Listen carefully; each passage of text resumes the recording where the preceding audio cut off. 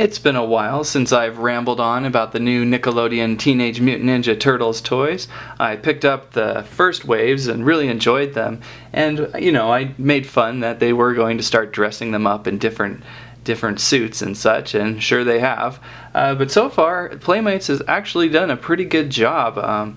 The first round was some ooze launching turtles, which I think I just picked up one. I haven't really done much with him. And then the Stealth Tech series came out just recently, and I really like them. They're fun. They got some neat gear to them and have some fun playability. So I thought I'd pick up a couple and play around with them.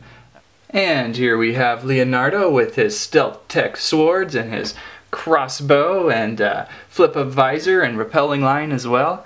Pretty good figure too. The crossbow is pressure sensitive, so you kind of just gotta give it a flick or something to get it to fire, which is kind of neat because sometimes those springs make them too big. Real nice visor. Each turtle has its own unique visor and an own unique kind of costume going on. His toes are open toe.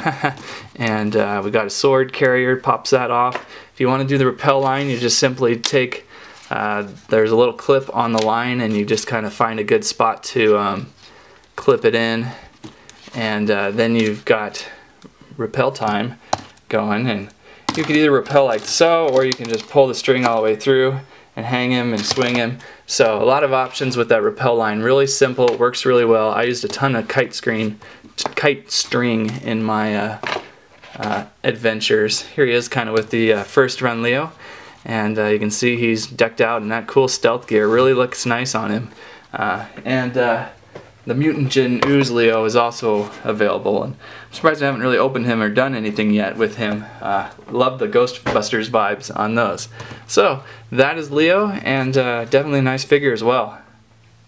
And here we have Michelangelo with his Stealth Tech nunchucks and his audio amplifying gun. Nice headset flip-up visor, and also comes with that repelling line we saw. He's a really nice figure overall. I really like the headset. Looks good. Just simply fits over his head. Just like the other turtles, he's got pretty good articulation. His legs feel a little trickier to move up by the hip than these original turtles.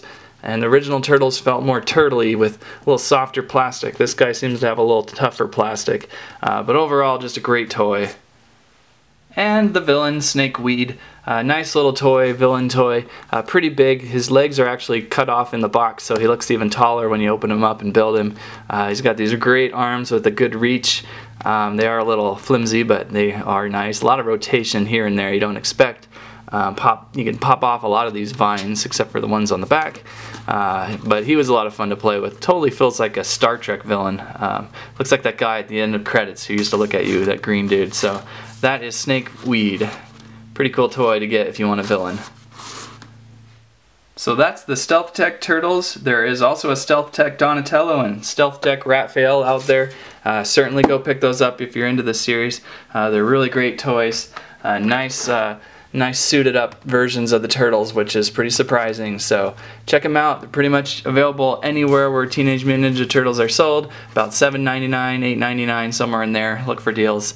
Not bad. They're well worth it. So that is what they are. Thanks for watching. Please subscribe to the Squirrel Stampede channel.